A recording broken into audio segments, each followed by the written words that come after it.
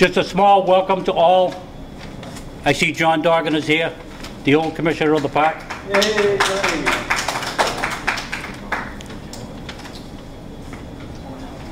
Pat Quinn is here. Pat Quinn is the lifetime member of DW Field Park Association, and there's not many of them. Lifetime members. There's plenty of members, but not lifetimes. Pat Hool, the former president, has done everything for the board. Welcome, Pat.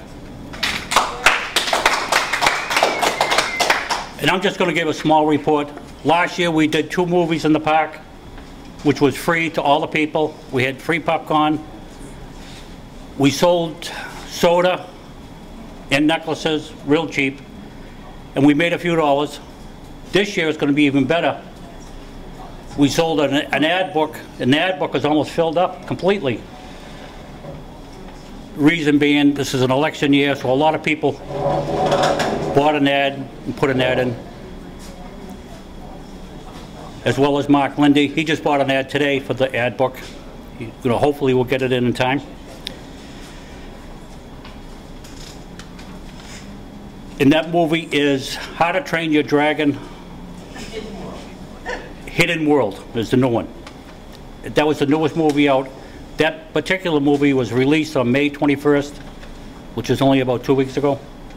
So it's a brand new movie, and that was suggested by Pat Jensen's daughter. I don't see her here. I'm sure she's coming. I was going to ask Frank to come up to give a small treasury report. And this treasury report, I understand, is for the whole entire year. Real brief. Frank? Thank you, Tim. All right, treasurer's report for fiscal year 2018. I'm sorry, 2019. All right, we had a starting balance of $17,893.70. Expenses for the year totaled $8,621.81. Income for the year was $9,905 even, with a balance as of May 31st, the last day of our fiscal year, of $19,173.89. Respectfully submitted, Frank Gurley, Treasurer. Any questions? Yes? Out of the income from that fiscal year, do we know how much of that was membership dues?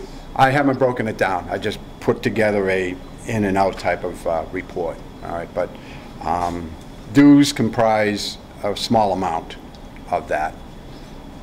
Single biggest expense. Single biggest expense. Yeah. It would have to be Tower Fest because there's a lot of money laid out for that. However, you know, we do sell food. We also get the grant from the Cultural Council, which helps cover part of it, and we get some very generous donations from folks to help cover costs. All right. Any other questions on the treasurer's report? Great. Thank you. We need a motion to accept as read, and not, it's just going to be put on file. Naturally, that'll be sent to the auditor. I second that. The motion's been made and seconded. All in favor? Aye. Opposed? Motion carries. Unanimous. Secretary's report. Stephanie? I'm stepping in for Stephanie now because it's a handwritten report. I was afraid she might not be able to see. Come on up, Pat. Just the microphone for them. Hi, hello, everybody. Oh, please, stop it. The DW Field Park Association annual meeting, June 23rd, 2020, was at Enzo Flats on Center Street. It was called to order at 9:20 by President Tim Sullivan. A brief welcome by Pat Hool. Secretary's report was read and accepted. The Treasurer's report by Frank Gurley reported a current balance of $17,458.10, and that the books are at the auditors. Tim Sullivan read the proposed slate of offices that was printed in the program, and he called for any nominations from the floor. There were none, and then Frank called for a motion that the secretary cast a unanimous ballot for the slate as presented. And the, excuse me, after the election, members were reminded that our first movie night in the park would be July 27th. It would be The Lion King. And Tower Fest will be on October the 6th. And volunteers would sign up, please. A motion was made to adjourn the business meeting by Pat Hool, seconded by Pat Gorman. Tim, excuse me, introduced the speaker, who was Sean Kent from the Audubon Society, who gave an interesting, informative talk on the monarch butterfly. And we then had refreshments. So, are there any corrections or omissions to the Secretary's report? Any questions on that report? Make a motion to accept. Motion's been made and seconded to accept the report as read. All in favor? Aye. Opposed? Motion carries unanimous. On this agenda, I got the election of officers, and I was going to read the slate off. Tim, the only two that are changing are the 3-year one. You guys are all in for 2 years. I'll read it all off and get it on the record. This is the slate of officers that is presented today. President, Tim Sullivan. Vice President, Paul Reed. Recording Secretary, Stephanie Danielson. Treasurer, Frank Early. Corresponding Secretary, Claire Lindberry. Trustee for 3 years, Dave Gorman. And Joe Rakauskas. Trustee for 2 years, John Van Kyken. Josette Cochran Lusk. Trustee for 1 year, Janet Trask and Jordan Studley. Are there any nominations from the floor?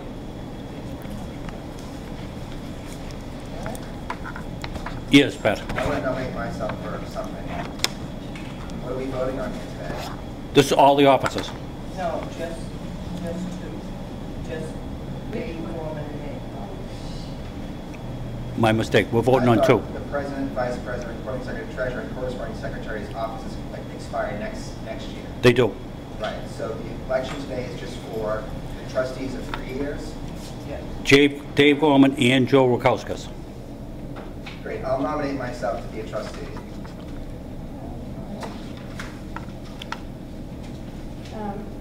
We need a second on that nomination. I'll second that.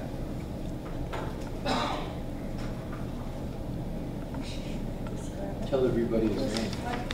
Pat Quinn has been nominated as a trustee. Any other nominations from the floor? Mr. President, the position that Pat Quinn has been nominated for, do we know specifically what position that is? Yes, trustee for 3 years. Trustee for 3 years. So who is he replacing? We have to vote on it. No, you'd have to vote on it. It has to be voted on, Pat. So right now, as I can see it, is that we're voting on just the trustees for 3 years. Correct. 2 people have been nominated previously, named Dave Gorman and Joe Rakauskas. Correct. And there's been a nomination on the floor for myself, Patrick Quinn. Correct. So it seems to me that the order of business is to vote on those 3 candidates by ballot of some sort for the trustees of 3 years. I'm going to leave it up to the people. Do you want to vote by hand, or do you want a ballot vote on this? You could nominate, I mean, you don't have to go to a ballot unless it's a tie. There's 3 people. My only question was, there are 2 openings for next year. Who is it that's going off the board this year? Dave Gorman and Joe Rakauskas. Okay. Well, they're up for re-election, Right. right? It's just that everybody understands. Those are the 2 Patrick positions is that are running, open. Joe is running. Dave Gorman is Dave running. Gorman is running. There are 3 people who are nominated or are on this slate for next year. So if you call their names, we can do aye or nay. Or just raise their hands. If it's very obvious who's being elected, that's fine. If it's very close, then we will have a written ballot. And you only Does can vote for two, everybody right? understand that? Is it only a two-man position? Yes, it is. A two-person position? Man or woman. All right, I'll go in order. And the order is Dave Gorman is number 1, Joe Rakowskis is number 2, and Pat Quinn is number 3. And you're gonna vote for 2 or 3. You're going to vote for 2 out of the 3. If you raise your hands, I'm going to count everybody. Just vote. Put Dave Gorman, number 1. This is very awkward. Does Dave want to be re-elected? He hasn't said. If you could just raise your hands and give me a chance to count Dave Gorman, number 1. 3 votes. Does he want to be reelected? She already asked that. We don't know. Yes, he does. He does want to burn. Yes, he did not resign. It's an election. Yeah, he doesn't have to be here. It's an election. He's running a road race. Right, that's right. Dave Gorman has 3 votes. Joe Rakowskis. If you raise your hands for Joe Rakowskis.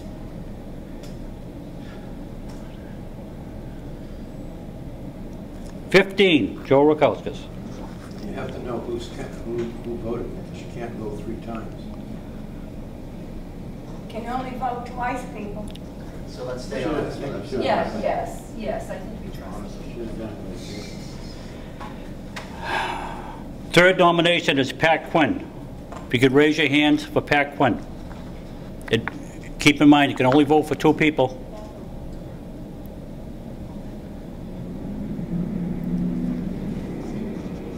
$9 for Pat Quinn.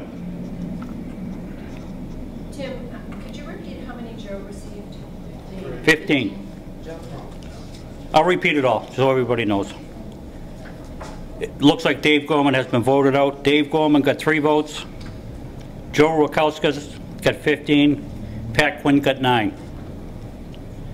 So the election is over. Dave Gorman has been elected out.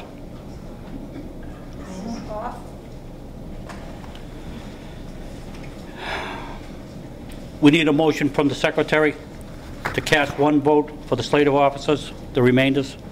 Stephanie? I'm sorry, I thought we're only voting for the trustees for 3 years. All the other officers and trustees' positions still adhere until next meeting, next year. Okay, you're right. Thank you, Pat. It's not that I'm right, that's the process that Right. is correct. Any old business?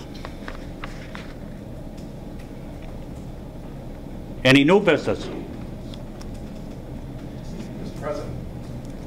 Yes, Frank. Just so that everybody knows, the movie that you mentioned earlier, which is next Friday, okay, I received the copy of the movie yesterday. I also received a copy of the license for the movie. So just want to make sure everybody's aware of it. Is all the electricity running fine up there? Yeah, we got plenty of electricity, lots of electrons. We plug in, Pat, to the maintenance shack in the back. We plug right in. You never know. It could be a monster chewing on wires. Well, they have about 6 boxes you can use out there. Yes. I just had a couple of questions as a member. Okay. Our- And could you state your name, please? Pat Turner. Thank you. Yes, Pat. When are the regular meetings and are non-officers allowed to attend the regular meetings? No, we have a board of directors meeting every month. Okay, so only the people who are on the board of directors? Correct. They have to be on the board. Okay. Point of information, I think that's incorrect. I was on the board before, and any member of this organization can go to the executive board members' meetings. It's whether or not you're able to actually participate in that meeting, which you wouldn't be able to because you're not on that board. Right. But if any board member wanted you to speak or participate, then you could do that. All right, I stand corrected. I didn't know that. This is a a nonprofit organization that's serving the community, and we don't want to limit any type of activity of membership in any meetings. Members meetings, it's why I invite people to those. Yeah. It has been the practice in the past to have board members at the board meeting, and if anybody extra wants to speak, we have them come, but. Yeah, so you're welcome to go to the board meetings. Yeah. Okay, And it's the third Thursday of the month, every month. okay, at the park office? Park Department down on Okay. Meadow Lane. My concern is, I've been a member for a number of years, and it seems like there's very little communication going out to ordinary members. The only time that I've received communication is for the annual meeting and for Tower Fest, when then people, you want all kinds of help. I have no idea what's going on in the association, what the association is doing. I'm in the dark, and I've been a member for a long time. I've never been on the board, but I'm really clueless about what the association is doing. We have a meeting coming up this Thursday. Why don't you come on down? All right? And just so you know, we have a movie Friday night. I'm aware of that. The movie's free to the entire public. Free popcorn as well. Yeah, I mean, I got that Okay. with the thing for today. I just want to mention that we have the copyright for that as well, because there was a little bit of trouble last time. 2 movies ago. Yes, Frank? All right, Mr. President, it's a good point. Okay, it's a very good point. And we've talked about it at the meetings. How can we open up communication to the rest of the members? All right, Joe Rakowskis suggested a newsletter. Okay, that's on the table, we'll put together. We do have a Facebook page where we try to update things on the Facebook page. We have a website that, quite frankly, is broken, and the person who has all the secret codes is among the missing. So we're trying to fix that, okay? And we would welcome anybody that has any expertise in that area who wants to write a newsletter, you know, put it out once a month. We want to collect email addresses so that we can send it out once a month to the population, all right, so that we can, you know, have larger meetings, okay, and have more people participate, all right. So we're working on that, all right. But by all means, come to the meeting next week, Okay. all right, and we would welcome you. Thank you. Any other questions? Pat? Yeah, in a similar vein, I know there used to be members invited on a fairly regular basis to meetings at Campello with a speaker, or someone from Borderland, Carl, where different people came and did presentations. And I too was very aware that I'm getting 2 notices a year and don't really know what's going on. Certainly, I'd like to know what the Facebook site, what you do to get there, if you don't know it. Website, didn't know existed. And a more positive vein, I have a friend from Brockton who is an absolute whiz. His profession is building websites, and a lot of people know who he is here. I won't mention his name right now. But if there's a need, I could talk to someone from the board, see what you need, and then I might be able to talk to him and see if he would sit down with you guys, help you out. Pat, would you give your phone number? Yeah. Pat Monahan. Pat Monahan, M-O-Y,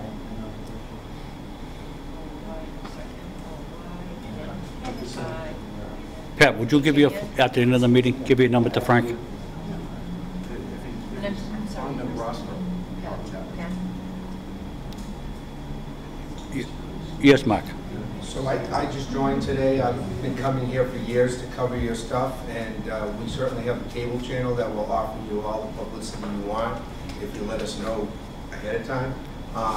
And I would certainly, I signed up when I joined, I checked off newsletter and Facebook. I'm on the Historical Society board, and we had the same issues that this group did with people having our codes and getting our website back. It took a good year to get that all formed together, but it's the way that people communicate now, and I'll be glad to help you out any way I can. Thank you. Did you hear that, Frank? Yep. We got a newsletter. Man, I would do Pat? it small, I would start small, Yeah, do small. it quarterly, and then build it up, and, you know, send out like e-blasts like on MailChimp or Constant Contact or something like that, because that makes it easier, then we can build it to the website. We could even do a TV show.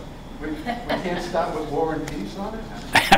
No. Hang on one second, Pat. Just so A we, link to Brockton site. Yeah. hang on, Yeah. Pat. I just want to read off again, to join us at the DW Field Park behind the maintenance shack, June 21st, 2019, for a free movie. The movie is How to Train Your Dragon: The Hidden World. Also want to announce that Tower Fest is October 12th, 2019. Volunteers are always needed. And we're having a second movie. And the second movie's coming up in August. I'm not sure of the date. Yes, Pat? Just with respect to scheduling and all that, I'm going to make a motion that we postpone the business part of this meeting to get onto our speakers so that we don't delay our speaker who's been here. So I'd like to make a motion that we postpone the business part of the meeting until after our speaker moves to our speaker's presentation, because it's already 9:35. Yes, Stephanie? I'll second that, so we can have a discussion. A motion has been made and seconded. I have a father in the hospital that I need to go see, so it sounds like the business part of this meeting probably is close to wrapping up. Can we wrap it up? Yeah, that's what Sure. All right, we'll wrap up the business meeting. Any other old business? So can I make a motion? I'll withdraw my motion. Thank you. Can I make a motion that we wrap up the business portion of this meeting? Yes, you can. I'll second that. Need a motion to adjourn? Motion to adjourn. And a second? Second. All in favor? Aye. There you go. Meeting adjourned. And I'd like to introduce Mr. Sean Kent from the American Board Art of the Mass Audubon Society. He's going to speak about native bees. Sean?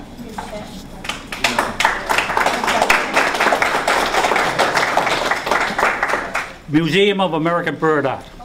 Sean Kent. He's going to show the movie about the bees. Sean?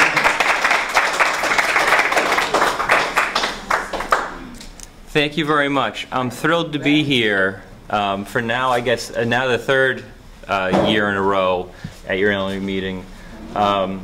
I love all the work that you're doing at the DW Fields Park Association, and I just wanted to introduce myself in terms of like what I'm doing and what we're doing there. So I run the education department for the Museum of American Bird Art, which is one of Mass Audubon's 60 wildlife sanctuaries. And so we're about 15 minutes away in Canton. And we have an art museum that's devoted to American bird artists. We're actually opening up an exhibition today. That's where I'm going to right after this, by a printmaker from Maine and Colorado named Sherry York. We have a 120-acre wildlife sanctuary there as well. And we do programming up from, you know, infants up through, last week I had somebody on a program that was 100 years old. So we run the gamut from talks like this to nature and art summer camp, where we'll have about 400 or so campers starting in a little more than a week from now, about 50, 60 per week, depending on the session.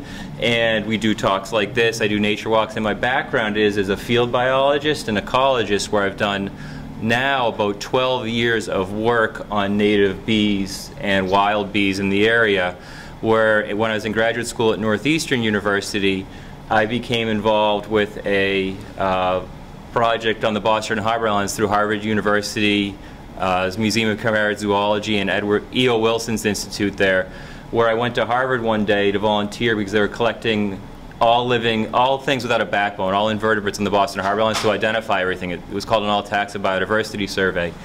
And they asked me to do some research to look at and collect bees, and I thought bumblebees, honeybees, carpenter bees, and I was like, okay, that'll be easy, because I didn't know anything really about it, and I didn't, you know, and they were doing the work for about 2 or 3 months, and they opened up all these drawers, and they had 50 or 60 species just from the Boston Harbor Islands of bees that were there, and that brought me along my pathway here, and I'm really thrilled to talk about that today with you.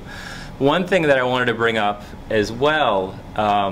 We've written a lot of cultural council grants through the museum and successfully gotten them to do work with little kids and their families or caregivers in library programs. And one of the things we've been successful with in Stoughton, that's expanded to we're actually going into the Stoughton parks to do nature-based like STEAM programming where they do an art project, building clay, maybe building, like, for example, like we did a baby bird nest program. They saw the real nest, we looked for nests, and then they made their own bird's nest out of clay and other natural materials to take home and then paint. So in September, I'm writing a Mass Audubon, well me, I'm writing a grant to support that work in Stoughton. I thought if you're interested, like DW feels that would be nice to do something like that there, and I'd be more than happy to talk with you more about that. But it could fund anywhere between like 6 and 12 programs, you know, in a year to bring more people out to the park. And then I can talk about other things that we're doing there, but I just wanted to bring that up just to put that out there. Sorry to cut in at the beginning of the talk there, there as well. And I've been teaching for about 17 years science and stuff like this too. But now, what's the buzz? What about the bees? So, any flowering plants that we have, that you see like in your gardens right now, or you can think of the cherry trees or your maple trees or anything like that coming out in spring, a lot of those plants require or really benefit from pollen being transferred from one flower to another flower so they can make seeds. So when you look around, more than 70% of the flowering plants that we have, so this is like not pine trees or grasses, but most everything else that you're seeing, you know, there's, you know, 70 to 80% need pollination by animals. Otherwise, you're not going to get the fruits or you're not going to get the seeds from the plants. And then 40% of the world's crops, so anything from almonds to cherries to strawberries, they either benefit from or require animals, and bees are really well adapted to this to produce food. So if we start to lose pollinators, unlike other animals, and in this case bees, this is what you're looking for your food sources here. Okay, you're basically looking at just grains, corn, bread. So I hope you like bread, okay? Because this is what you might be looking at here. So to kind of center this and ground this, I want you to think about the taste of like spring and summer. So what's blooming, what's starting to turn into fruit right now, and I want to look at two just plants. So we've got stuff in like the vacciniums, the heaths, and in this case, blueberries. Like everything of the blueberries, high bush and low bush blueberries. If you're walking near wetlands here, you might have growing in your yards. And then tomatoes right here. So these are all either starting to bloom now or blooming early. You can think cranberries, huckleberries here. So I want to show a short little movie video here. It's a little washed out, but it should play well. And let's. Bumblebees have particularly large and heavy bodies, and flight for them can be a real effort. So when you think of the cold days in spring, when okay? The wings are cold, and queen bumblebees are just emerging from their winter sleep. It's only a few degrees above freezing. And as you think about this, I want you to take your back muscles off of your arms. The thick furry hairs, because that's what the bumblebees are doing here. They're detaching their muscles from their wings. And I want you to watch. She's only a few degrees warmer than the surrounding vegetation, as the thermal camera clearly shows. The purple is cold. It's like 40 degrees. The bumblebee's right here. But she has a special way of warming up for flight. She can put her wings out of gear, so that without moving them, she can rev up the wing muscles inside, and that raises the temperature within her thorax by 20 degrees centigrade or even more. So she took the muscles off her wings and is vibrating, shivering. Indicates.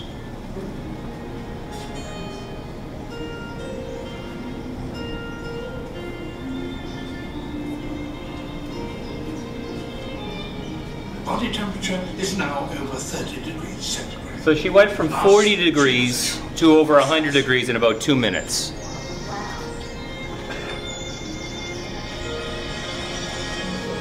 And she can't fly until she's about 105, depending on the species. So this insect's realistically warm-blooded and endothermic. While it's still too cold for others to do so.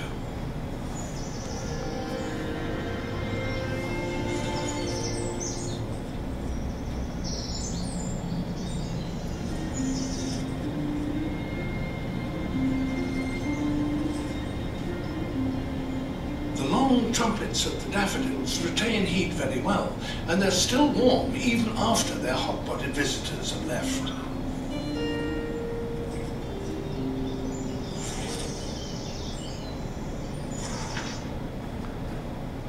So even on like those 40-degree days, 50-degree days where there's no other insects flying around, it's drizzly, it's even raining a little bit. If it's really raining, they can't fly. The bumblebees are coming out and are pollinating these plants. So when you look at your blueberries and you think of those, especially going up to Maine where a lot of blueberries from around here may be coming from, those cold mornings, these bumblebees are out pollinating all these plants. And then you can think of the wild blueberries, high and low bush blueberry you might see on wetlands. They're probably at D.W. Fields Park when you're walking by if you're looking for it. Huckleberries, cranberries, a lot of these plants, and then all the trees really need a healthy population of bumblebees to produce seeds so they can have another generation in the future here. And the cold, they're well adapted to survival on these cold mornings. And the reason I have tomato up here is this really interesting thing called buzz pollination. Okay, so when they're literally detaching their muscles in their thorax from their wings. They're hooking them and unhooking them, hooking and unhooking, and then they're vibrating, and that warms up their body. But this muscle vibration, when they land on these flowers here, I'm going to show a video about that, where they're hooking and unhooking right there. That vibration releases pollen. And I want to show that because it's really neat. And these are all from YouTube, these videos. This buzzing is a secret password, the key to a lock. What this bumblebee is after is pollen. Bumblebees eat pollen. It's high in protein. But the flower doesn't want to give it to just anyone, so it hides it away in those bright yellow anthers. For a flower, that's unusual. Most flowers keep their pollen on the outside of the anther, which is the male part of the flower. Pollen is basically sperm for plants. Most flowers make sugary nectar too. They use it as bait to attract bees and other pollinators, which get coated in pollen along the way. And since bees are messy, they inadvertently scatter some of that pollen onto the female part of the next flower they visit. That's how most flowers have sex.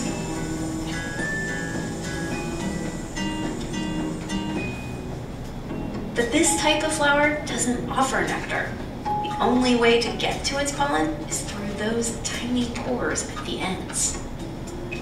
But the bumblebee knows just what to do. It wraps its legs around the flower and bites down on the anthers, that male part of the flower. See those wings shaking? Normally, the bumblebee uses those powerful muscles to flap its wings. That's what makes the buzzing sound when they fly. But here, those muscles vibrate its whole body. See, so the wings are detached again. That it makes a louder, higher-pitched buzz. This vibration shakes up the pollen trapped inside the anthers until it spews out all over the bumblebee. It's called buzz pollination, and you don't need a bumblebee to do it. A tuning fork will do.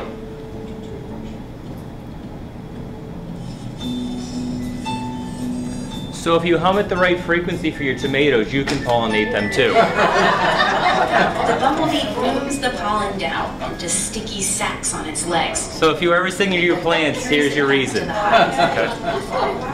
Only a few types of pollinators, like bumblebees, are capable of buzz pollination. Honeybees can't do it.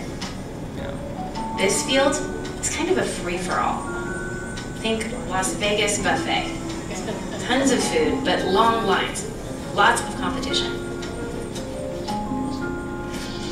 Buzz pollination is more like a private club, by only permitting pollinators that know the secret knock. The flower ups the chances that its pollen will end up on flowers from the same club, the same species. The bumblebee? Well, sure, it has to work a little harder, and there's no sweet nectar. But it's a reliable pollen stash that almost no one else has access to. Tomatoes. See the pollen flying out. Potatoes. Blueberries. All of these need buzz pollination to reproduce. produce. Much of the food we eat owes its existence to that buzz. Ours. So the bumblebees, with the same way that they're heating up, controlling their body temperature, they're also using that. The plants have evolved to take advantage of that in blueberries, tomatoes, potatoes, and other groups of plants there to release pollen. Because a big issue with plants, and I'll show some slides about pollination in a little bit too, just to kind of show the pollination process here, is if they get pollen from another plant and they get it on the female part of the plant, and clog up the whole system, so they can't produce as many seeds. So they don't want pollen coming from different species onto, to make their seeds, because it'll clog everything up. So they're really trying to get the bees to visit just blueberry flowers, and that's one way that they're doing it there. Okay, all right. So then if you think of fall, just to kind of center this now, you've got apple pie, apple crisp, pumpkin. You can also think of squashes in the later harvest. My daughter, Johanna there. Okay, she's 4 now. I have another daughter her age now who's 8 months too, with Serena. So there's 3 girls in the house. But now, so does anybody plant squash or pumpkins or anything like that? So you know the big flowers that are opening up more in the morning, okay, right there? So if you squeeze the flower when it's still cold, or when it's still in the morning before they've opened up, it might buzz. Because there's squash bees and other longhorn bees, the males. So most of the bees that we're going to talk about, they're solitary. They don't form colonies. It's just the female collecting pollen, digging a nest, or putting a nest somewhere. The nest may have 10, 20 bees in it, but none of them are flying because they're all larvae, they're all babies. Okay, they're all just eating the pollen here. And the males have no place to go because they're basically useless. Okay. Basically is giving them too much credit. They're useless, okay, in terms of like the reproductive process here. They can't go back to the nest, okay, so the males will hide in the flowers here, wait for them to open to mate with the female. So in the morning, if you squeeze it, they might buzz because one is sleeping in there. When you get to the fall and look at bees at night on sunflowers, and you're like, why are they here? Or in the early morning when it's cold, those are all males because they don't have any place to go, okay? So those will be in here, and we only have one species of squash bee here, but if you went down to Arizona, New Mexico, Mexico, where squash is much more diverse, there's a lot more species down here. And then we've got other bees. There can be up to 80, 90 species of these mining bees, called andrena, but other mining bees, and they're coming out just in the springtime for like the willows, the birches, the cherries, and other flowering plants in the springtime. And they're really, really good at pollinating those plants. They're adapted well to collecting the pollen. So this little tiny mining bee, if you look at your pinky fingernail, and I can pass these around too. I've got like 400 bees right here, okay, from part of my research. I'm just going to open these up. They're dead. Okay. So easy. But you're looking about this big. Okay, so that's a little bit bigger, and you can get a closer look at these too. And I'll pass them around so you can look. This is just a little bit of the diversity here. And I'll pull them out if you just want to pass them around. I've got, again, that's all part of my research collection. Oh, the projector got bumped. And right here, these can carry and transfer pollen 7 to 10 times more efficiently than honeybees, okay, to the flowers. And you'll typically, if there's a healthy population of wild bees, the apples can be a little bit bigger and sell for a little bit more. But because of the way agriculture is managed, you have huge orchards, you do need to bring honeybees in for a lot of the crops based on the management. But these wild bees here, anywhere from $3 billion at a low estimate up to 10, 15, up to $50 billion a year in U.S. economic value and that's independent of honeybees on the crops. And so they're really good buffers to the commercial declines in honeybee colonies. And you've seen that in the news with colony collapse disorder. They're really good at pollinating watermelons, strawberries, which is up here, but a lot of our native crops. And like, for example, like tomatoes, honeybees can't pollinate those. Those have to be bumblebees. Blueberries, they will bring honeybees into blueberry farms or fruit orchards, I guess. But they're really poor pollinators, and you need to bring in like millions of them to do the same effective job. I like this sign right here. It's a little hard to see just because of the resolution. This is a speed limit sign in a farm in Oregon or Washington. It's an alfalfa farm. And alkali bees, like bees that need salty soil, they are great pollinators of alfalfa, but they have to nest in like a barren, sandy area across the street. So there's millions of bees flying across the street during the day. So the speed limit is 10 to 15 miles an hour, so they're not running over all the bees in the road. So this is a bee speed limit sign there. And as you can see with Dunkin' Donuts over there, okay, if you look at studies that have been done in coffee farms, especially in tropical forests in Southeast Asia, if they manage their wild bee population well, where there's a healthy wild bee population, you get much more coffee beans. Okay, so when you're drinking your cup of coffee and they're managing well, you're going to drink a better cup of coffee with native bees there as well in your to-go, or what do they call it, box of Joe, that's right. But what I want to talk about here, this is research, this is a picture from Thompson Island. So if you're ever at UMass Boston to the Kennedy Library and you're looking just at the island right across the water there in the harbor, this is Thompson Island where there's an outward bound camp and facilities out there. Most flowering plants and trees need pollinators, and this could be flies or butterflies or other ones for pollination. So just what is pollination right here? So here's a honeybee right there that's covered in pollen. And it's a little hard to see right here, okay? But if you look, these are pollen grains magnified about 2,000 times, all right? Here's another picture of pollen grains magnified about 2,000 times as well, with some color added so it's easier to see. So how many people get allergies to pine? All right. Which one do you think, looking at these 9, is the one you should be mad at? So just take a second and think of which one I'm going to circle, which is the pine pollen. Upper left. Center. Center. Upper left. I'd say upper left. This one right here. This right here and right here, those are balloons. They're empty air sacs. So when they fall off the pine tree, they float. Okay? The top part is a protein, where I put the X right there. That's the protein source. Bees need to feed their babies specific proteins and nucleic acids and stuff called sterols. That's what makes your hormones. And certain types of pollens have certain types of proteins they need, certain types of nucleic acids and sterols to make the hormones so they can develop. This one right here, see how it's smoother? And it floats. And then if you look at these, this is a sunflower type pollen, daisy or sunflower. See how it's spiky? See how there's all 3-dimensional structures here with grooves and everything? It makes them stickier. Okay? So when you look at like this one that looks like a medieval mace in a way with all the spikes on it, it's more surface area so it'll stick to them better, and that's why on this dandelion pollen right there that it's the bee's sticky. So what does that actually look like? So here's a bee, and I'm going to walk around with this one just so you can get a little bit better of a sense in a high resolution picture, just so you can see it a bit better right here. You know, you're making look, that might be, you know, 10, 20, 30,000 pollen grains attached to its face. And I'm going to show even magnified like maybe 2,000 times in a little bit looking at the hairs. And you've probably sat on this bee and never noticed. Okay, you probably sat on its nest. All the wild bees that I'm talking about, they're never aggressive unless you grab at it and hold it in your fingers. It'll feel like stabbing yourself with a lead pencil, like a pencil. Not like a honeybee or a wasp. A lot of times people get stung.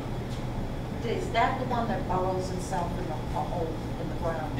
Well, if you notice it, it might be a wasp. But yes, this lives in the ground. But there's about 300 species in Massachusetts that live in the ground. So this is one of them. And then here's its face. What is the name of it? This one's called Halictus ligatus. It's a sweat bee. Okay, so yeah. you want to say sweat. Yes. And then you know how they say people have eyes in the back of their head? Yeah. Bees have eyes in the top of their head. 1, 2, 3. And these can't see. I'll just talk about the 3 eyes right up here. These can't see like an image, like we see an image. How many people have tried to kill a fly but missed? Okay? When you come down and hit it, those eyes see shadow, contrast. So when you're coming down, it's like a shadow going over it, and the fly or the bee immediately knows to fly away. So, little tidbit, if you want to kill a fly more effectively, run your hand slowly next to it because it can't see you, and then hit it. It'll increase your success rate from like 5% to 90%. Not that I'm advocating a decimation of flies, but to each his own. Their own. Okay. So when you look at all this pollen right here, okay, so what's pollination basically? So think, and the best way to think of this is like lilies or sunflowers on your dining room table or something like that, all the pollen falling off it. So you'll see like dry, kind of like grainy stuff falling off. That's the pollen, that's the male part of the plant. Some plants will have a female part, other plants that separate with male and female are in separate flowers. Right here is the female part of the plant called the stigma, okay? The other male part's called the anthers. So the bee, and this is bringing it to a different flower, will take the pollen from here. It's going to use most of it for its nest, but they're messy, as you saw in the picture earlier. When it gets transferred here, okay, it makes a tube, a tunnel down into here, and then here's where this, like, and this is an apple in this case, that's where the seeds will start to form and the apple will build around it. So you see the flower come off and it's still got kind of that one sticky point coming out. And look at a blueberry. If you have a blueberry bush, you'll see that the stigma part's still attached to it. That's the female part of the plant. And once it's pollinated, it'll drop the flowers pretty quickly. If you go walking looking for pink lady slippers, it's the best way to see this. We have a lot. If you see, the flowers will stay on for a week or 2 or 3 weeks, but then, I notice it, all of a sudden the flower just drops off after a day or 2. It's because that one was pollinated and it doesn't need to attract bees to it anymore and starts producing the seeds right there. And that's what's going to happen a lot of times with these flowers as well, but it depends. So here's some pollination by a leafcutter bee that I took a video of a couple of years ago. This is false indigo, but think of any type of sweet pea or peas that you're planting in your garden or anything like that. So this is a legume. So this is a false indigo plant that we have. Here's the flower. It's got 2 parts. Here's the bee right here. It pushes in. As it pushes down, you'll see yellow spots right here touching right under its abdomen right there. And it starts working in. So it's getting nectar, okay?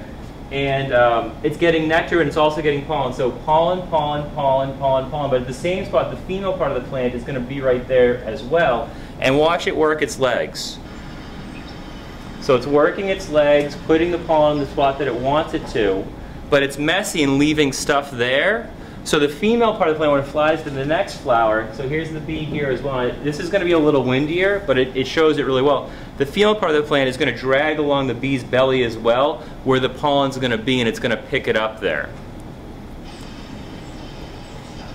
Okay? But the thing is, look at it working its legs the whole time, pushing them together to get that pollen and also get the nectar, because this plant, Baptisia, false indigo, produces both.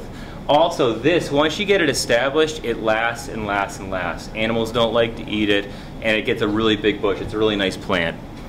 So what does this mean to you? Okay, so think if you went to Market Basket to the supermarket and you had a choice between strawberries that look like this and strawberries that look like that. Okay?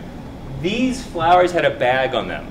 So pollen from the strawberry flower itself could only fall onto the female part of the plant, or wind could blow it over. And look, you've got very ugly looking strawberries. If you ever have strawberries like that in your yard, and you're like, why am I not getting any? It could be soil, it could be nutrients, it could also just they're not getting pollinated, or you don't have enough strawberry plants to cross-pollinate, because it's got to come from a different individual strawberry. And then you've got the nice round strawberry flower here. And that bee that's on this flower right here, and this can be honeybees or other bees too, it's only this big. That's the same size bee that's on the flower. This one's actually probably a little too big.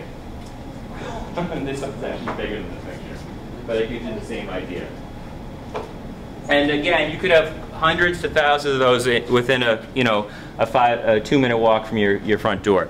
And then look at the cucumber. Just think if you got this in a salad or as part of your sandwich. See, it's all kind of shriveled up right here, seeds here, and then a full cucumber. So they didn't get pollinated, so the plant doesn't put energy and resources in there because it can't produce the seeds that it wants. Because the plants don't want bees stealing nectar from it and pollen. They wanted the pollen going from one individual cucumber, in this case, to another.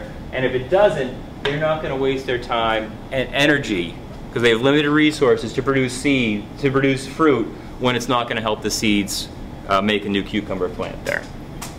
So what is a bee? You know, we all have a general idea. Here's a bumblebee, mostly what I've been talking about here. All right. But what we usually know of bees are these strange bee-wasp kind of hybrids, thanks to Winnie the Pooh. Okay. You have honey spilling out of trees. They're kind of wasp-like mostly because they just attack them. The queen flies out here. There's balloons and rain clouds and everything. The updated version is from the Bee Movie, is where we get most of our information. So in this one, and my daughters just tell me to shut up, it's Jerry Seinfeld's male. Males don't have stingers. They can't sting. Stingers are for laying eggs and also defense. But they tell me just die, so I just can't watch movies with them sometimes. Or I know I get kicked out of the room here. And then we're all familiar with honeybees, but mostly with honeybees, we don't think of honeybees that are wild or feral in this case. We think of them being in colonies, so big white boxes right there. You know, here's a honeybee. It's a little hard to see with the honeybees right there on a dandelion, just on ground level. But they're insects, so they're going to have a head, 3 parts, a thorax and an abdomen. And most females will usually have a special area for carrying pollen. With honeybees and bumblebees, it's a pollen basket.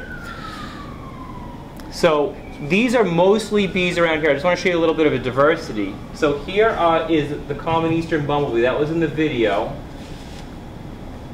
This right here is a carpenter bee. Okay, so this might be the bee that's flying around near your sheds, and this is on sumac.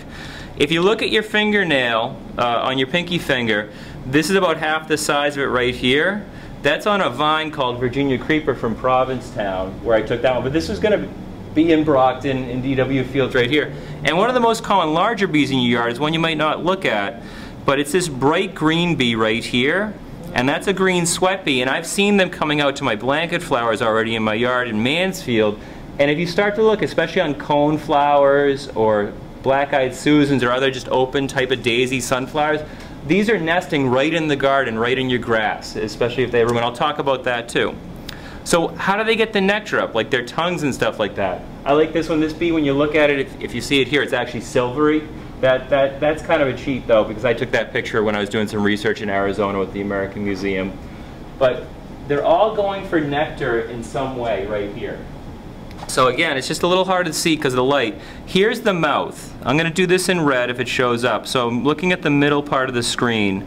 So that's the jaw or the mandible right here. So picture your jaw, okay? And then picture, instead of your tongue being in your mouth, picturing it being like a sword in a way, but just in a sheath. And then it comes out like this, okay? All right, and at the end on your hand, like right there, again, this is not exactly how it's happening, but I think it's the best way to see it. On your hand, long tongue or short tongue. Bees can have long or short tongues depending on the species. And think, flowers can have long or short areas where the nectar or pollen might be. So here's what shoots out. And I'm not going to use the technical terms other than once. It's the gloss and the labella. Whoops. And then right here, picture your hand or the end of the tongue being Velcro. And think how it might be nice to pick things up with Velcro right there. But how's that work with like nectar? Well, if you have Velcro and you put water in it, it can sit in there. But then picture celery. Okay, and is everybody familiar with putting celery in like a glass of red water and it turns red or whatever like that? So picture the Velcro all having tiny little holes in it, and when it puts it into the nectar, the capillary action draws up the nectar right away. So it's not even sucking it up, it's just coming up without any energy or force right there. So it's like a Velcro tongue in a way to pick up the pollen and the nectar right there. All bees will have special pollen carrying hairs, and you can see this up close with the bees that I have in the cases over there. Some will be under their abdomen, some will be on part of their leg, and some will be entirely on their leg. Like these 3 are right here. Okay? And those hairs can be thick, are typically thicker, and they're branched almost like a feather. And I'm going to show a close-up picture like that too. But they can come in many different colors. Okay? It's a little hard to see, so I'm just going to walk around. This was the thing. But they can be bright green, blue, purple, red.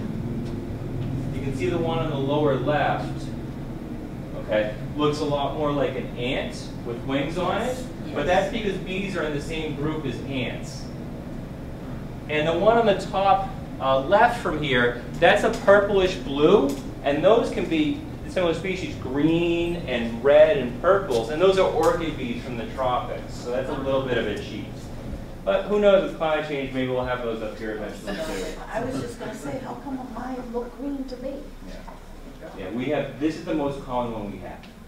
It was in the hole. Yeah. Which is yeah. the It's most common one? This is the probably the most common Right. little one that you're not familiar with. But that's So it won't sting me.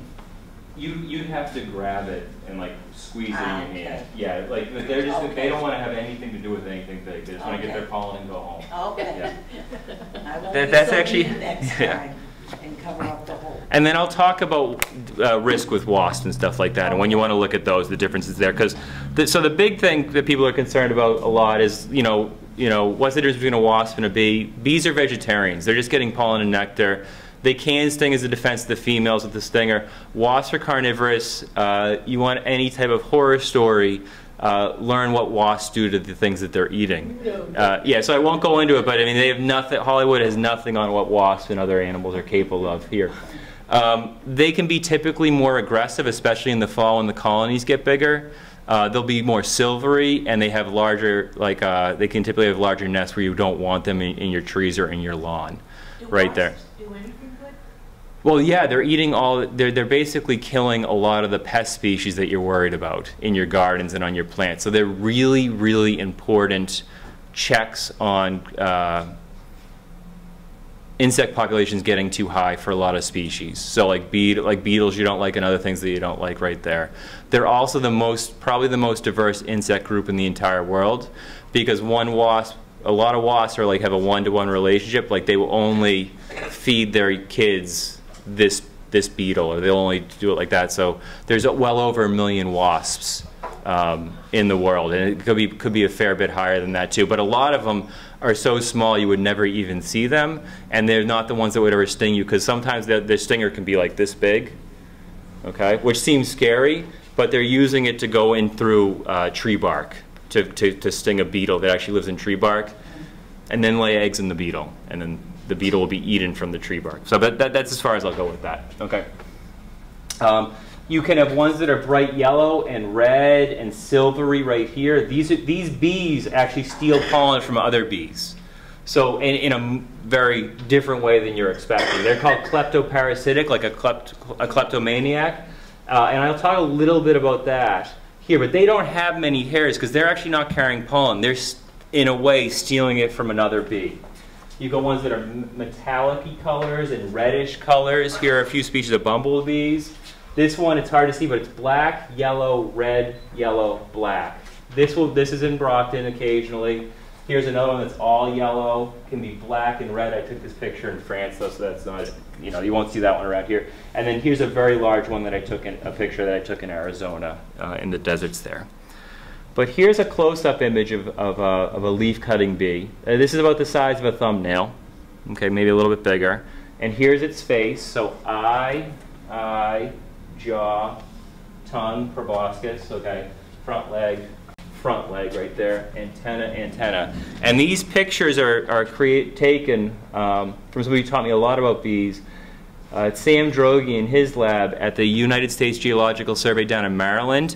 And the reason the resolution on these pictures is so good, it's hard to see just because of the light here, is because this is a composite of anywhere between 50 and 400 pictures that they take and they move it on a rail. So they can move it like 1/10 of a millimeter and take a picture on top of a picture on top of a picture and then stack all of them together. So instead of like part of it being blurred and part of it being in focus, the whole thing is in focus. And you could print this out and it could cover the entire wall. And they're all free, but they're a big reason of why we're starting to know a lot more about bees and learning about the health of their populations. But this is that green bee you were talking about in your yard, okay, right here, or something similar to that. Question? Yes. Yes. Yeah, is it true that bees, the way you can identify a bee is that they have 4 wings and then other insects don't? Well, some will have 4 wings, but between a fly and a bee, flies will have 2 wings. The other 2 wings in flies evolved into basically a gyroscope hydrometer that's behind it. But like dragonflies have 4 wings, but it's a lot different. So the bees will have 4 wings, but they hook them together, and I can show that. So sometimes it might look like they're 2 wings. They can hook and unhook the wings as well too. Yes. Keep talking about eyes. Do they work the same way that human eye works, or is it? So that was a plant. The question here was, do they work on the same way as the human eyes? Because I just happen to have an eye up on the screen here. So thank you for that question. So here it's hard to see, but every dot that I make is an eye. Okay, so here's the entire eye right here. And can you see like the little red dots that are going across? So every point here going across, there's like 1,000 eyes there. Okay? And let me I'll just show briefly going around. So every one of those dots makes an image. Okay? So every one of those dots will make an image. So from far away, they can see really well. Okay? But when they get closer, the eyes are all picking up a different image there, so it becomes like pixelated in a way. Image. So the way we're looking, just picture instead of having one eye, you have 1,000 eyes that go around your jaw and basically to the side of your ear and the back in there. And then you're forming an image that way. So the insect eye evolved completely differently than the human eye. Same thing, and then the squid eye evolved differently as well, even though they're more closely related to insects right there. So they can see better when something is farther away from them. That's what we think, yeah. Okay. Yeah. And then we also think, but it's not too well known, that a lot of their long distance way of finding flowers is not done through vision, but it's done through scent. A lot of that research that hasn't been published, but a colleague of mine in the 70s was off of Cunningham and Pettiquis Island on the Elizabeth Island, so near Martha's Vineyard, and he'd take squash flowers, put them in airtight containers, take his boat a mile off the island, open up the flower, and within like 10 to 30 minutes he'd see bumblebees tracking like this and then landing on his boat. And where he was below the horizon line, where they actually could not, it was impossible to see where he was until they got closer. So then the scent there though, so insects in general don't really talk the way, well, they don't talk the way we talk. They can speak through vibration, communicate through vibration, stuff like that. But like on the antenna parts of their face, when you go, I'll show microscopic pictures of their leg, they've got all these incredible mechanical and chemical sensors in there. So they're communicating most of the time through scents or through chemicals, pheromones. Like if you get stung by wasps, why are there 50 more coming at me?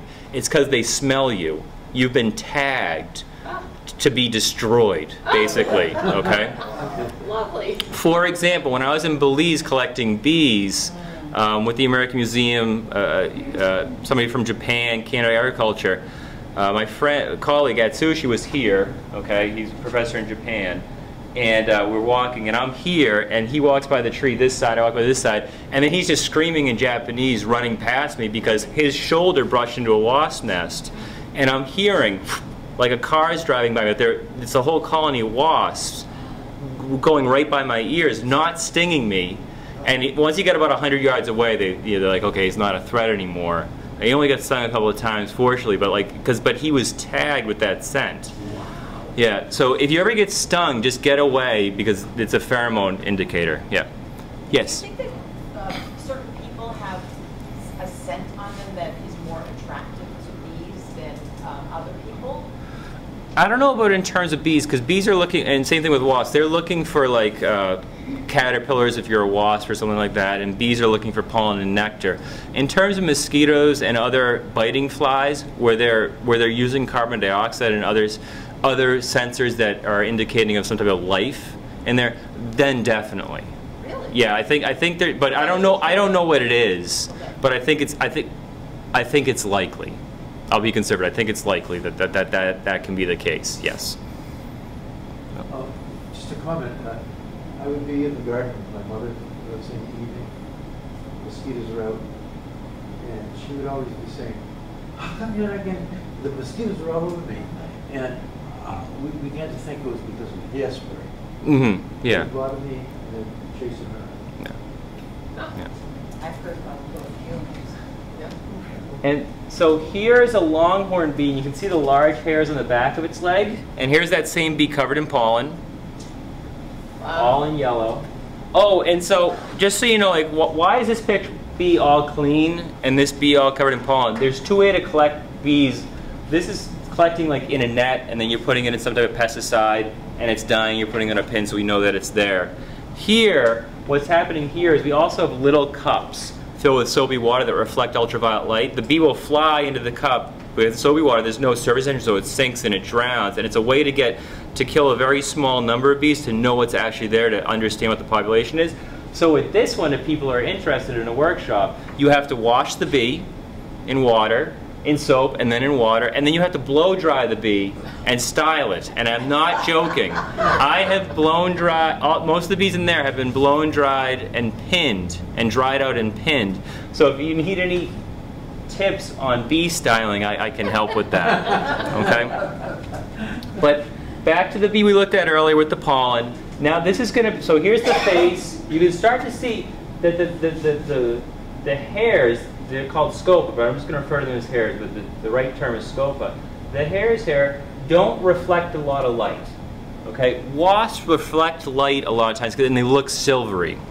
And it's a function of their actual hair. So it's a little hard to see because of the lighting here. This is it's magnified 200 times, this is 2,000 times. This is the back leg. This is a big spike coming off the back leg that measures humidity. But each one of the hairs is branched a lot. There's lots of branches, so it almost absorbs light as opposed to reflected. And if you look here where it's magnified about 2,000 times, there's all these hairs coming off the bee. And what that allows you to do, what that allows the bee to do, okay, is for the pollen to stick until it cleans itself off and puts it where it wants it to go. But you can see how much pollen is here, so it's going to miss some of the pollen, and that's why they're so good at pollinating plants. Even though the bees just want the pollen, and the plants want the pollen back, you know, there's kind of this balance with the species here. Otherwise the plants wouldn't produce as much pollen and nectar if it wasn't beneficial. So what bees do we have and how many are in the world? 20,000 species have been described.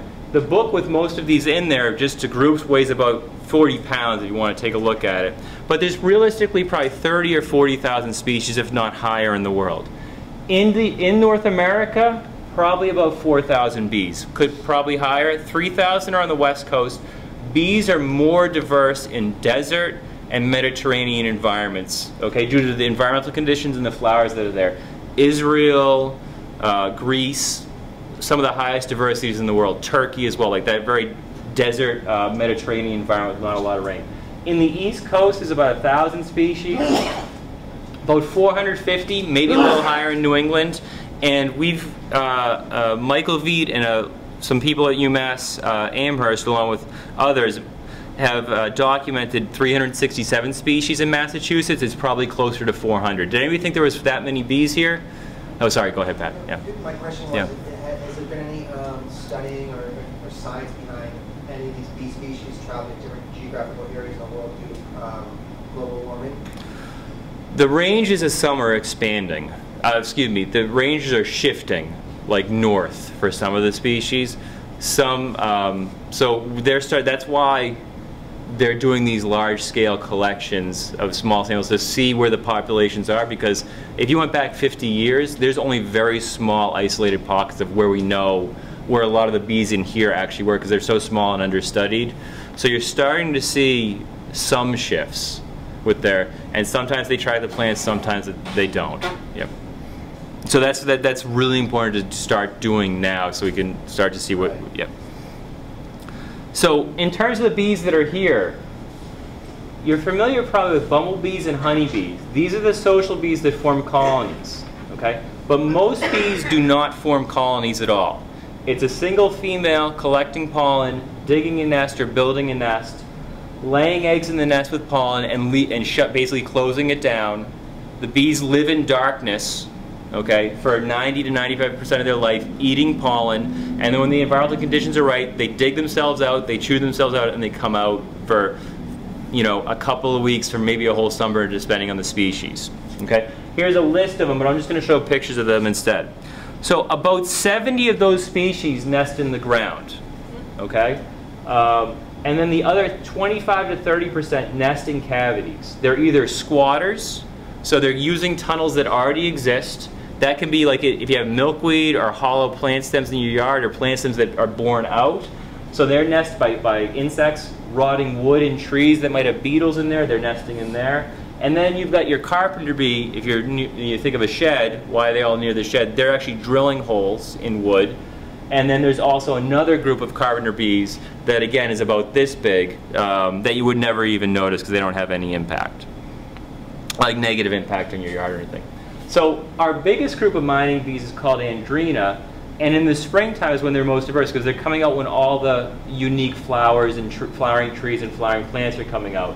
But here's just 3 different species going to goldenrod in the fall because a lot of species will come out and go just to goldenrod. But here's one that looks, this is it up close. Here's its eye, here's its antenna, and this is coming out for like hollies in the springtime, okay, or birches, willows in the springtime there.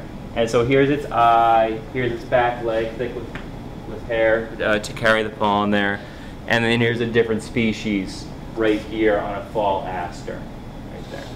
You have longhorn bees, okay, called Melisodes, that are in the state. There's not as many longhorn bees here, but these a lot will be in the summertime at squash, in the fall on sunflowers. But I mean, just look at the structure. Look how beautiful they can be. Okay, with the yellows and the oranges, and this is about the size of just where your thumb can go up and down on the knuckle right there.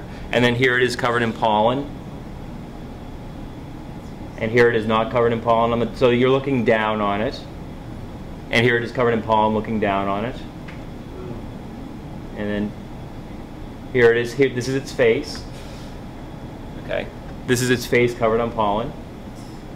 Seems like a bad 80s public service announcement. Right here. Right. And then there's another group of mining bees, and this is one of my favorite bees right here. These are called Calides, and they call them plaster or polyester bees because they have glands in their mouth along with other glands in their body. Well, they'll take a waxy substance and line their entire nest in the ground. Because just imagine trying to raise a family in the ground, okay? There's fungus, there's viruses, there's bacteria. You have to keep it dry, and so you have to keep it protected. And so there's all these really wonderful adaptations. The bee here, it's hard to see on the screen. This is just its head, and it's flying on it's just coming off a flower. I took a picture, so the head and everything else is out of focus. And it's on a flower that's probably 3 or 4 times bigger than right here. If you're, in March and you really want it to be springtime, and you're walking, you see like tiny little white flowers on the ground that are no bigger than this. Yes. So these are called draba right here. And right when these come out, other bees start coming out that are larger and smaller than it. But this one is really neat because this is the nest right here. Here's its hole right here. I was sitting in between probably 300 of these nests with my 1.5-year-old daughter without even realizing it in Easton, a sheep pasture. She was sweeping the ground because it was very messy, a lot of pine needles and stuff. 1-year-olds like to be very tidy in the woods. And I'm watching her, and then I realized this, I was like, I took for granted that they were everywhere, and they're flying around here, not bothering her or anything. And in the springtime on white pine and other pine trees, I'll find a lot of males and females on the pine trees, and especially on the needles, doing weird things with the needles, like running their bodies across the needles, running their face across the needles. I'm not sure what they're doing, but I suspect they're collecting like resin or other waxy stuff from the needles and actually incorporating that in their nests. Because why does a tree start to produce resin? To kill off something. Could be a beetle getting into it, could be fungus, could be something else. Why is it waxy? There could be properties in there that it's using, and this is one thing a lot of researchers are looking at, and how bees actually make or use their own antibiotics. Question in the back? Yes. Yes. Another question. What happens to all these ground-looking bees during heavy rainstorms? They deal with it. They just deal with it? Yeah. So it could be the architecture of their nest. Think of like having an eave on a roof, like that. It could be the way that the water flows. They're going to be in soils, depending on the species. They'll be in soils that might drain well. They might have nests in specific parts, because they're going to be able to, we don't know what they're doing, but where they're choosing their nest, they're dealing with rain, so they're probably able to get senses from the ground of like, and that tells them the evaporation rate. So yeah, that they know through their DNA and evolution there. But yeah, and if they picked a bad spot, they die. Yeah. Like, you know, that's where natural selection is going to come in there too. Yep. Or if, you know, things change. And then here's the bee up close. And you can actually see the branching patterns on its face right here of the hairs. And then here it is on the side. But when you see this, it's spring. Okay? Do we know if they have a max load, and does it make it more difficult for the bee to fly? Once they start to reach their upper limit, you mean in pollen, like how much pollen they can carry, they're going to go back and drop it off. And then just to show you the size of the body, that's the stinger right there. That little part right there. So again, more like a pencil. You know, some can hurt, some can't hurt, but again, I've only been stung about 10 times, and it's usually because I'm doing something stupid. And what I mean by stupid is just being careless, like I could grab the bee or something like that. But you can have green bees here as well too, okay? This one you'll see in your gardens, in planters. And look at the colors. You ever think you could have colors like that up here? And so, like, what is just a solitary bee? You know, like, what does it mean to nest in the ground? Okay, so I just want to go through a little bit of a life cycle here and then talk a little about cavity nesting bees and then answer any questions. So, the adults you're familiar with going to flowers and stuff like that. But most of its life is spent underground. It will dig a nest in the soil, so just picture a tunnel. It'll create like little cells, or I'll just call them apartments, okay? It'll collect pollen. It could have to go 800 to 8,000 trips to the flowers, depending on just think of all the flowers that have to go just to get enough pollen for one cell to raise. Once it has enough pollen, it mixes it with nectar in most cases, and it lays an egg. The egg hatches, but you know, like when you crack an eggshell, like a chicken egg, and the eggshell breaks? So when this hatches, it just reabsorbs the shell. Wow. So the shell just goes back into its body. It's really not hatching. I don't know what to call it, but, and then picture a caterpillar or like a fly, like a grub or a maggot, that's what it'll look like. And then it eats the pollen, and then when it's done, it goes through a partial metamorphosis to kind of look like an adult bee that's all white. Wings might not be filled, and that's how it's going to sit in basically like a little cave in the ground or in a cell until the right environmental conditions that occur. Could be rain, could be temperature, could be soil, could be a lot of other things in here. Then when the time's right, it's going to dig itself out and fly away. So here's an example. This is some work that I was doing. I was taking a course on bee ecology in the deserts in Arizona. So this was the American Museum of Natural History. This is Jerry Rosen, the foremost expert in bee nesting in the entire world. I like this picture a lot because it shows how civilized the research is. We have khakis, colored shirts. It is sunny. It is warm. You're not out at all hours of the night or the morning in the rain. You get up at night, you leave at 9, you get back at 4. We had to have mandatory gin and tonics at 5 on the porch, looking at the mountains and the desert there. But what we're doing here is bees are nesting in the ground. We're trying to figure out what species. He's actually trying to suck some up out of there into a little vial right there. It would never go into his mouth, but that's what's happening here. But they're nesting in just sandy soil like this. So there's a dime. Picture like a little pencil hole in the ground. Little soil coming up. So these are all bee nests here. It's a little hard to see, but here's a ruler about 5 inches down here. Tunnel. That's one of those pupil bees that are going to eventually hatch. Well, not anymore because it was dug up, but. And then there's another one here. It could go down a couple of feet. Could just go down a couple of inches. And plus, in terms of the rain, as you can see here, the farther you get down, the less likely the rainfall is going to go through there too. Are you likely to have a nest like in the city here, in your yard, or they're more removed in the woods, or? Let me show you a picture in just a little bit, okay? All right. So here's the cell that's waterproof. So they'll line it with material that you might not even be able to see. There's the cell filled with pollen, okay? Egg, early instar hatches. Kind of still looks like a caterpillar here or a grub, okay? Goes in, metamorphoses into its pre-pupa. And then so here's where I'll answer your next question, okay? So this bee is called Calides thoracaceus. It's a Calides bee that's out right now. Think going to hollies and other trees. This is a wall on like a riverbank, or you know, if you're walking through the woods and you see part of the side collapse and it's all sand or something like that. This is a pair of pliers. Okay, that tiny little picture right there is a pair of pliers. And I'm going to circle it just to give you a scale, because the resolution is not great because it's on this. That's the pair of pliers in red. Every dot that you see here is a bee nest.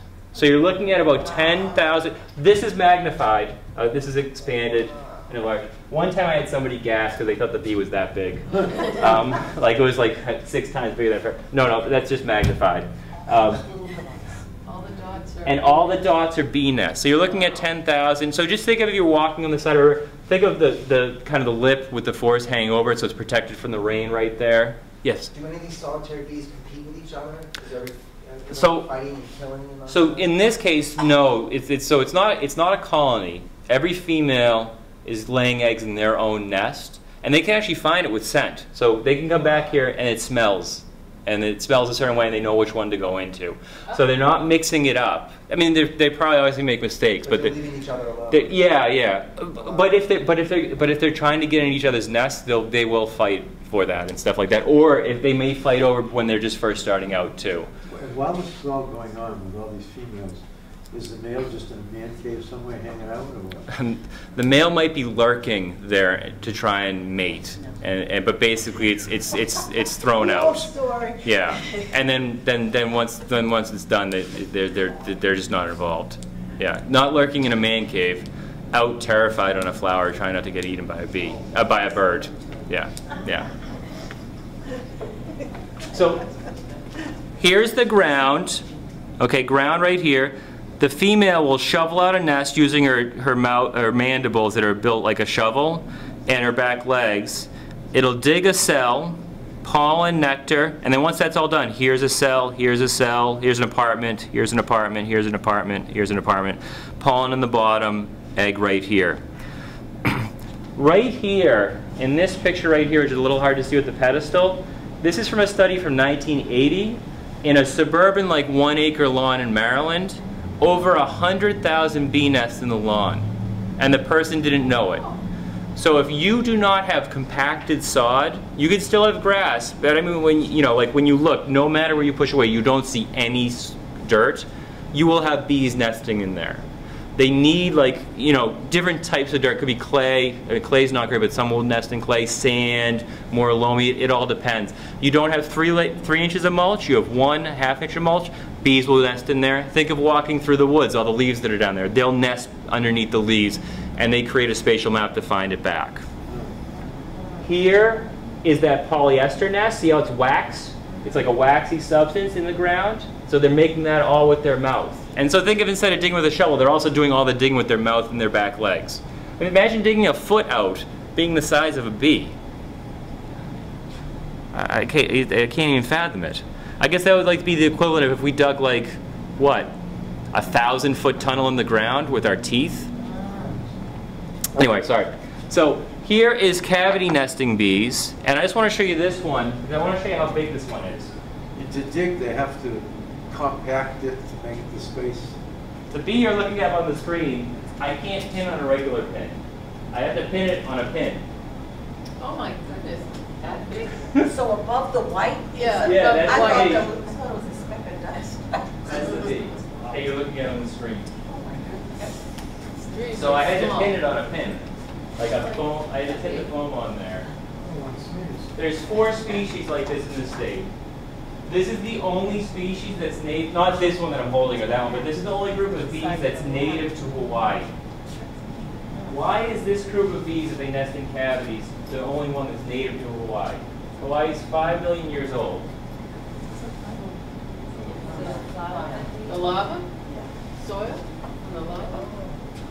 Because most likely, 3 million years ago, or how many million years ago, plant material washed up on Hawaii. The plant material had hollow stems. These bees emerged, and you went from 1 species to several hundred over time. They're also declining pretty rapidly there, but because their house is plant material, their nests are in there, so most likely, however long ago, washed up on the beach, and you went from 1 species, all the different flowers and everything there, and over evolutionary time went into several hundred. Did I see something in the paper recently about Hawaii's concern about the situation? Yeah. If they're talking about stuff endangered, it's that little tiny species of bee, because there's probably already been over 100 that have gone extinct that they don't even know about. Just Hawaii. Yeah, I could talk a lot about Hawaii and islands in general. Here's the carpenter bee that makes its own cavity. Look at the blue color. This is in your yard all the time. Okay, these are in yards all the time. We have 4 species in the state here. I'm just going to go quickly through leaf-cutting bees. We have leaf-cutting bees. Okay, they can use leaves or mud. This is not a leaf-cutting bee. Here, I'm just going to use it with my hand. See the jaw? It's very small. The mandible's there. This is the giant resin bee. That's the jaw. Massive. Here's the mining bee jaw. Small, like a shovel. Here are them next to each other. Massive jaw. Small shovel-like jaw. Nesting in the ground, nesting in cavities. Here's another leaf-cutting bee called an osmia bee. This uses mud too. Huge jaw. So why do they have these huge jaws? Has anybody ever seen this on their plants? Yeah. Perfect circles? Yeah. The bee's cutting out a perfect circle of leaves. It rolls it up. It flies away with the leaves. Anybody ever see leaves like this? Yes. Yeah. And you ever wonder what they were? I thought they were caterpillars. Perfect circles, like almost nearly perfect circles. They do it on flowers.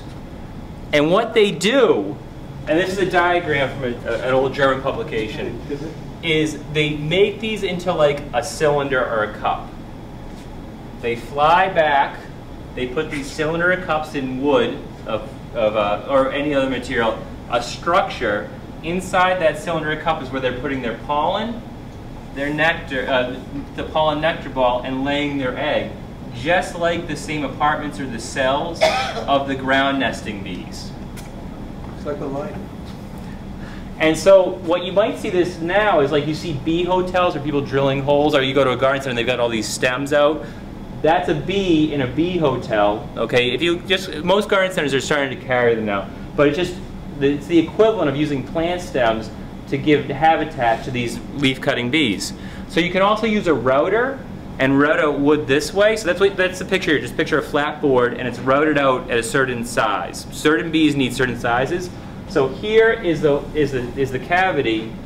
There's the leaves, there's the leaves, there's the leaves, there's the leaves, there's the leaves. So here's the leaf-cutting bee. So 1, 2, 3, 4, 5 bees are in there. Babies that are eating the pollen right now are actively collecting it here. It's so tiny. Yeah, they really, and they can be large or small. I mean, they're all small relative.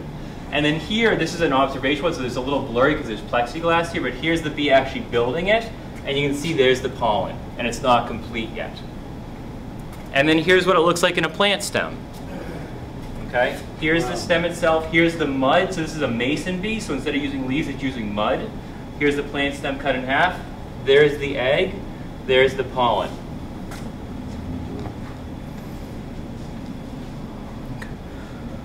And just again, I want to show you the numbers, like the dramatic numbers, how large this can be. So this is a picture from the 1970s in Cairo, Egypt. Jerry Rosen, who was in the khakis earlier, was doing research then in Egypt. This is the apartment here. This is the married couple that lives in the apartment. You can see there's a lot of texture on the wall here. Again, it's a little hard to see, but every dot here is a bee nesting in their wall. Well over 20,000 species of bees in this one tiny apartment block in Egypt where Jerry was doing the studying. 20,000 species.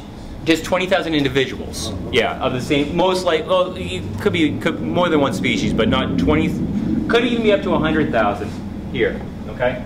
Every dot right here. So that's why these leaf-cutting bees, with the way that they can form these aggregated colonies, here's an alfalfa farm in Oregon or out in the Northwest. Here's a shed in the middle of it, and if you look inside the shed, it's all these blocks of wood with holes in it.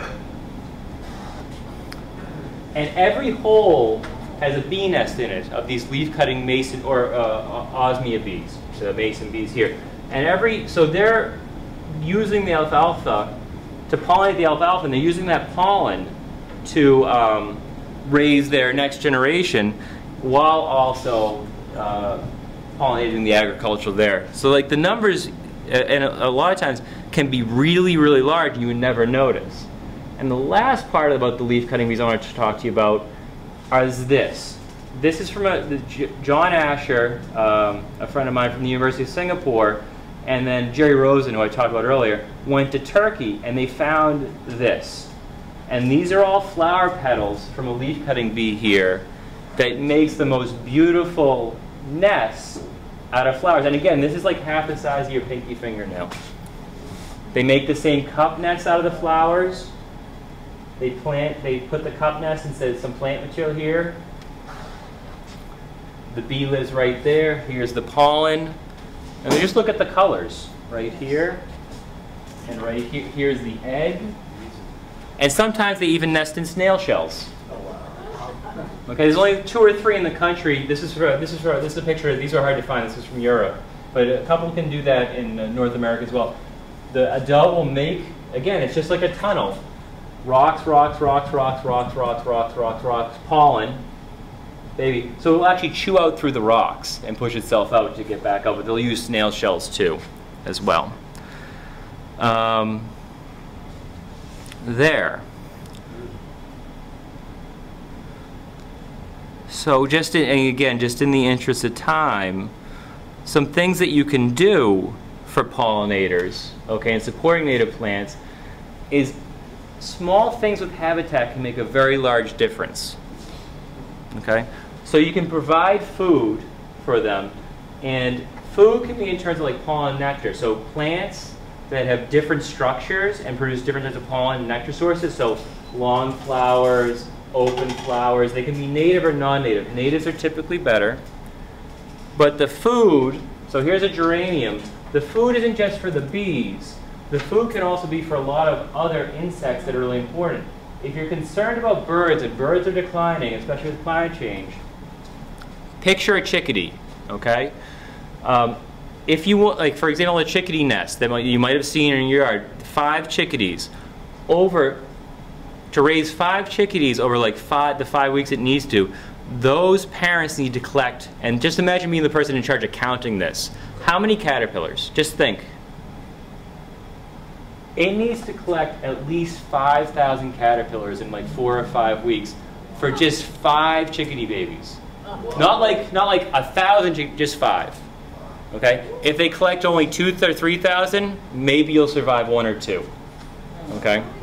So if you have more plants that are supporting, and specifically native plants that are supporting native wildlife, you're not just, the caterpillars are really important, and other insects are really important for the bird health, because you can see like birds like this is on a cherry. It's trying to get insects in there as part of its migration. You know, and these are some birds that'll be, both those birds would have been in DW fields. This one's probably nesting in DW fields, and the other one would have migrated through a couple weeks ago. So diversity of plants, so lots of different types of plants. And then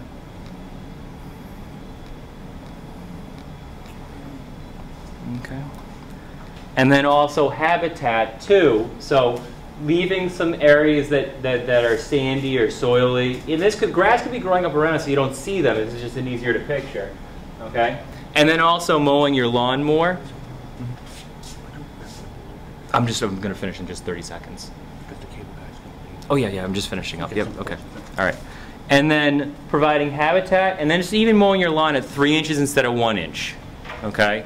Can make a big difference too. It also, you'll have to use less water and it'll retain more soil and more insects there. And so planting natives, providing areas for where they can nest, and non-natives can be fine too. Just typically, one last thing, like a Japanese dogwood has maybe 0 to 5 insects that eat it. A native dogwood is like 150.